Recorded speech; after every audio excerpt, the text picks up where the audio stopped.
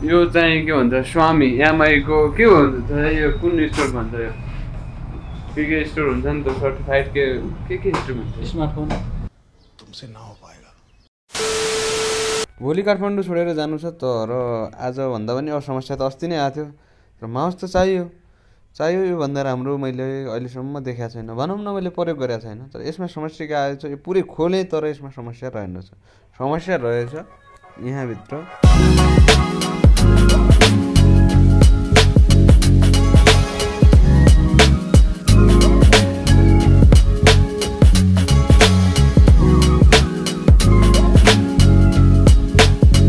फेभिक्विक दिनु न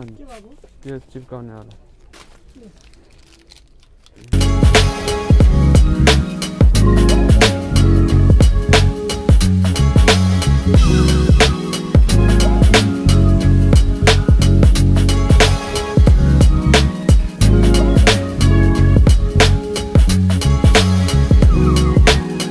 करीब 1 घंटा पछि जो माउस आफ्नै स्थानमा परिवर्तन भइसकेको छ 9 to 5 जॉब नहीं 24 घंटा काम करते समय को जो देखे ओके अब भने भिडियो एडिटिङ सकियो कति घण्टा पछि 1 2 3 4 साढे 4-5 घण्टा पछि एडिटिङ सेभ भइसकेको छ भिडियो एक्सपोर्ट भइसकेको छ अनि एउटा यो भाइ आएको छ उताबाट चिया र सातु नास्ता खानेवाला छौँ एन्ड त्यसपछि बाहिरतिर निस्किनेवाला छौँ लेट्स गो दिस इज दिउँसोको नास्ता लौ खत्तम भिडियो त सेभमा लगाएको थिएँ एक्सपोर्टमा लगाएको थिएँ बट चार्ज सटडाउन भयो बत्ती गएको छ आज के बनाइरहेछ भन्दैछन् उतातिरको कोठाहरूमा मल्टिपल बिना चार्ज हुँदैन अब म जान लागिसकेको छु म र अर्को पनि छ यसको कोठामा जसको कोठामा भने जान्छु यहाँ बत्ती गइसकेको छ भिडियो पोस्ट गर्ने समय पनि भइसकेको छ भिडियो एक्सपोर्ट समेत गरेको छैन निस्किनु पर्ने बेला भयो समय कति भइसक्यो लगभग 4:30 क्रस भइसकेको छ समय त्यो क्याब मेरो राख्दै यो फाटो टुट्रो क्याब लगाएर जानुपर्छ होइन म यही लाइन अर्का क्याब किन लाइन पऱ्यो त नयाँ क्याब हो नयाँ हो कि त्यो नयाँ भयो के नयाँ नलाइने निले के लाइन को ल्याउने पछि आउँदै त्यो ल्याउने त अब फोनमा चार्ज सकिसकेको छ आउटडोरको लागि भने यसको प्रयोग गरिदिउँ न है ओके अब म आउटडोर आइसकेको छु यसको लागि छुट्टै एक्स्ट्रा ब्याकअप चाहिन्छ झोलामा तार सहित हालेको छु एन्ड अहिले हामी जाँदैछौँ एटिएमतिर भाइले पैसा हाल्नु भइसकेको छ भोलि आउनुको लागि कति 2500 भाडा छ अरे 500 एक्स्ट्रा खर्च 3000 हालिदिनु भएको छ एन्ड 3000 मा खाना खर्च यताउति मिलाएर सुरुमा यसको मैले ग्लास चेन्ज गर्नु छ अब धन्यवाद यसको ग्लास चेन्ज गर्नु छ कंट्रोल ओके फेरि हामी के भन्छ एटिएममा आइसकेको छु म अब एटिएमको बारेमा कहानी लामो छ मैले हिजोको भिडियोमा नै अस्तिको भिडियोमा भनेको छु जुन दिन साउजी किन रिसाउनु भयो भन्ने टपिक छ त्योमा भनेको छु यो मेरो एटिएम होइन यताउति यहाँ भित्र तातो भइरहेको छ बाहिरतिर हिजो आज मौसम यति जाडो छ कसम खामी नसक्नुको जाडो छ हामी हिँडिसकेका छौँ हाम्रो अन्टी बहिनीदेखि हामी सिधै हामी हिँडिसकेका छौँ अगाडि हाम्रो दाइले धोका खाएर अलिकति उतातिर हिँडिसक्नु कहाँ जाने कहाँ किन जाने पुरा यस्तो जाने मलाई भन्नु दिएन हामीले फेरि चाबेल जानुपर्ने हुन्छ यहाँबाट चाबेलबाट आएको किनभने मेरो गलास हाल्नु छ क्या यसको आइज उतातिर राम्रोसँग हालिदिँदैन नि यहाँतिर फेमस ठाउँ जहाँ गलास हाल्दाखेरि जहाँ धेरै गलास हाल्ने गरेर छन् त्यो ठाउँमा जाने हो क्या त्यहाँ तिनीहरू बानी परिसकेका हुन्छन् अरू उतातिर जान्दैनन् त्यसैले त्यहाँ चोकबाट उता जाने रेडमीको यो के भन्छ स्टोर नै रहेछ त्यहाँभित्र के गलास पाउला त दाइ यता रेडमीको फोन मात्र पाउँछ कि रेडमीको गलास पनि पाउँछ ग्लास सेम है रेड ग्लास चाहिँ बाहिर यो चाहिँ के भन्छ स्वामी एमआईको के भन्छ यो कुन स्टोर भन्छ यो के स्टोर हुन्छ नि त सर्टिफाइड के स्टोर भन्छ स्मार्टफोन तुमसे ना हो पाएगा यहाँतिर यसको गलास न्यू रोडतिर पाइन्थ्यो पहिला म न्यू रोडतिर हाल्थेँ तर चाबेतिर कहिल्यै हालेको छैन खै अब उतातिर जानु लाग्छौँ हामी यहाँ पसलमा आयौँ तर मेरो ग्लास भेटाएनौँ तर के भेटायौँ मेरो एउटा भ्युवर्स भेटायौँ ल के भन्न चाहनुहुन्छ उबुई तपाईको भिडियो मैले एकदम मजाले हेर्छु हैन दामी छ एकदम मन पर्छ मलाई ल थ्याङ्क यू भनिदिनु भएकोमा बाँकी त्यही हो अब अन्त जान्छौँ भेटिएन यहाँ पनि 3-4 वर्ष खोजिहाल्यौँ दाइ ठ्याक्क यसकै ग्लास छ कि छैन हेर्नु त यसकै ग्लास छ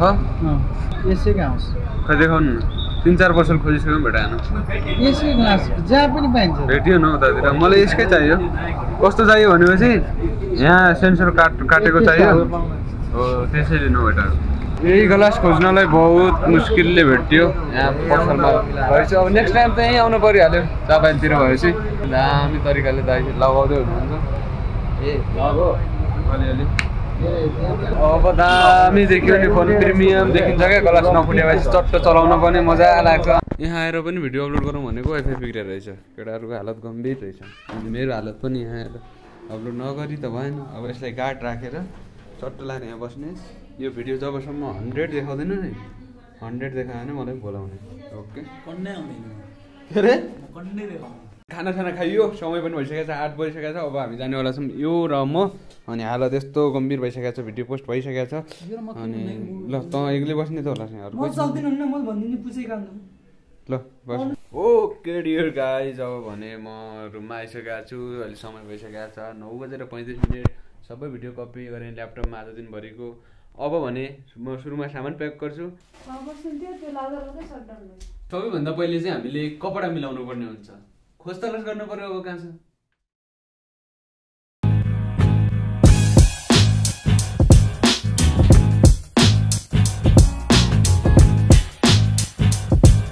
कपडा राख्ने केही पनि साधन भनौँ न स्रोत केही रहेनछ जेब्रा ब्याग पनि रहेनछ बोरामा हाल्ने कुरा भएन समय भइसकेको छ रातिको 10 तै पनि एकचोटि म बाहिरतिर घुमेर आउँछु कतै पसल खुल्ला छ भने जेब्रा ब्याग लिएर आउँछु ठिक छ हामी बोरामा प्याक गर्नेवाला छौँ है बोरा पनि खोज्नु पर्यो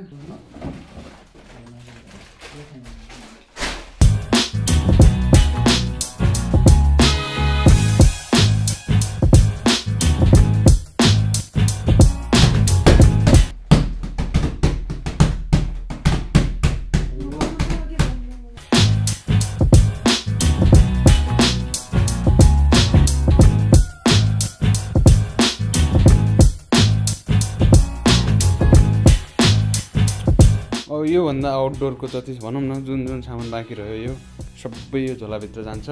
ओके अन्तिममा काठमाडौँ छोड्नुको कारण भन्नुपर्दाखेरि क्या फुटो अम्बु ढाँका जस्तो देखिरहेको रहेछ पढा काठमाडौँ छोड्नुको मुख्य कारण यो कि अब भनौँ न आजसम्म बसियो यो कोठामा पनि आयो यताउति केही पनि भएको छैन सोचे जस्तो एन्ड भनौँ न अपग्रेडहरू सोचे जस्तो भएको छैन अलिअलि ओला जस्तो भए तापनि अब यहाँ पढ्ने मान्छेहरू छन् यो रुममा सो म मात्र नपढ्ने हो र उनीहरूलाई किन डिस्टर्ब गर्ने त्यो पनि भयो दुई कारण र उता दाइ एक्लै हुनुहुन्छ भोजपुरमा म गएपछि दुई भाइ बसेर मिल्न सकिन्छ 3 भयो त्यहाँतिर अब आफ्नो अपग्रेडहरू सायद त्यतितिर हुन्छ कि भन्ने पनि आशा मानिरहेको छु अरू पोइन्टको कारणहरू त उतातिर फेसिलिटी राम्रो छ दाइकोमा यहाँभन्दा काठमाडौँमा भन्दा त्यहाँ 5वटा कारण भयो यही कारणले म जान लागेको छु so okay thanks for watching my video अर्को भोलिको भ्लगमा गरौँ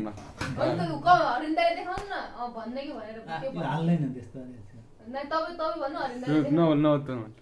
र मसँग भएको भाइले पनि के 2-4 शब्द भन्छु भन्दैछ अन्तिममा हाम्रोसँग गइस दाइ अनि के गर्नु भनेपछि हाम्रो दाइको चाहिँ आज भर्खरै ब्रेकअप भएको छ तपाईँले थाहा पाइसक्नुभयो होला अघिल्लो पल्ट हेरेर उहाँ चाहिँ यसो 2-4 दिन दिमाग फ्रेस गर्न जानुहुन्छ होला द्याट्स अल फर जोक है यो केही पनि होइन ल ओके मैले राखेँ ओके अब भने सुरुमा हामीले कपडा मिलाउनु पर्ने हुन्छ खोज्नु पर्यो किन हाँस्यो के नबोल कपडा